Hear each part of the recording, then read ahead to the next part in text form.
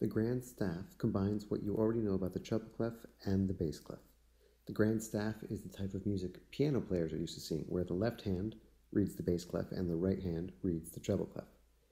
To make the grand staff, all you need is one staff with the treble clef, one staff with the bass clef, and then you need to connect them using a brace. This is the brace. It's a vertical line with a bracket on the side. Once you connect the two staves with the brace to create the grand staff, everything else stays the same. The spaces on the treble clef still spell the word face, and you can find the lines on the treble clef by using the sentence "Every good boy deserves fudge" and placing the first letter of each word on each line from bottom to top. The bass clef, same thing. The spaces use the sentence "All cows eat grass," going from bottom to top with the first letter of each word. And the lines. In class, we started by saying "Good boys deserve fudge always," but in one of my fourth grade classes, students were getting confused with "Every good boy deserves fudge" and "Good boys deserve fudge always," so they came up with a new one. It's "Gummy bears destroy France again." I like it a lot, so we're going to start using that one. So the lines of the bass clef are "Gummy bears destroy France again."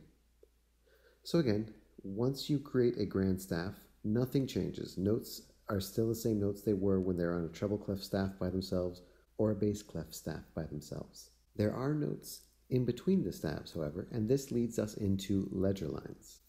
Between the top line of the bass clef staff and the bottom line of the treble clef staff, there are 3 additional notes. We know that the top line of the bass clef staff is an A. All you need to do is remember the alphabet and remember that notes alternate between lines and spaces. So above the top line of the bass clef will be a space.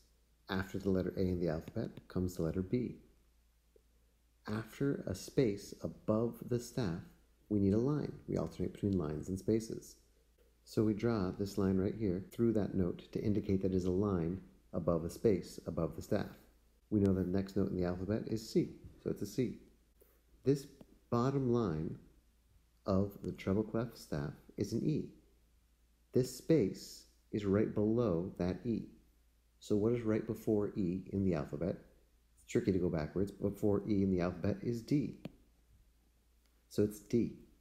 And then we know the bottom line of the treble clef because every good boy deserves fudge. That's an E. These are the 3 notes that connect the treble clef to the bass clef on the grand staff. Piano players know this C as middle C, but we'll cover this in more detail in the next lesson. Up next, we talk about ledger lines.